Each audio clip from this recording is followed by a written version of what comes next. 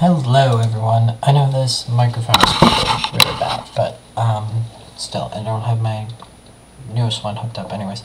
I have a quick redstone contraption that I want to do. My current Minecraft version is 1.4.7, which is the newest one in the client. And so basically what it is it is a 2x2 vertical door. So if I go down here, that'll do with a little bit of spazzing, opening because I'm recording in fraps. Otherwise, it would be completely normal. So I just open this with a latch. So as you can see, it's 2x2 here, and then the actual mechanism that opens it is it is 2 wide, 4 high, and then to repeat it on the other side. So the way I have the pressure plate set up, go around the outside, which makes it a little larger, but you can have it go the inside. I just wanted to put a tunnel down here, mainly, just so I can have it better. So now I guess I'll go behind some of the mechanics here. So first off, it's going to go to an inverter, which basically just allows it to be off. While it's off, it'll be closed. So you can easily integrate it with pressure plates, which would be maybe one of the things you might want to have it.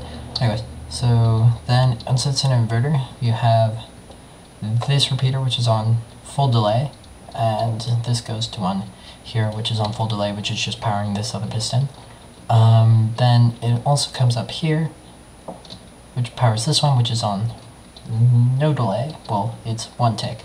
And then this powers this, which powers this redstone lamp, which this block powers this piston, and this redstone lamp creates a redstone update on this block, which makes this think that it's powered by this redstone, which makes this piston powered. If you understand that, good for you. You're good at redstone. And then we have 2 pistons here that simply are like that. And if I just quickly, and it's the exact same on the other side, just opposited. So when it closes, it will pull this back, then pull these down. I had no reason to really pull these like over here, because 1, I don't see the point of that, and 2, it doesn't make it seamless if you do that. It would make it look like that, and that would be weird. So it just goes like that. I guess that's really all you have to do for this. And so I guess I'll give you a quick building tutorial of how to make this. Actually, I probably want that button. No, I don't. Okay, oh, I already had sticky pistons. Damn it, I'm not prepared for this at all. Anyways, okay, so we'll come over here.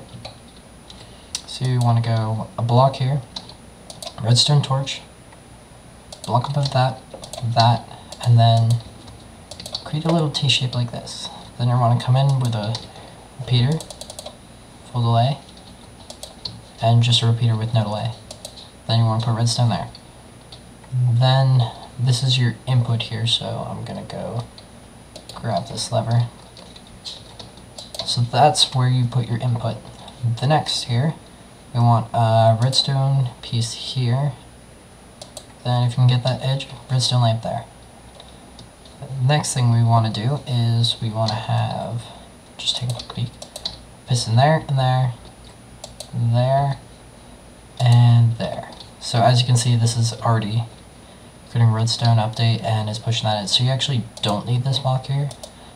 I just have it there to make it look nice, because it looks nice to me. Then to power this one, we're going to want a block here, full delay, and then redstone just till it goes there. And then you just add your blocks here, here, just build a little door frame.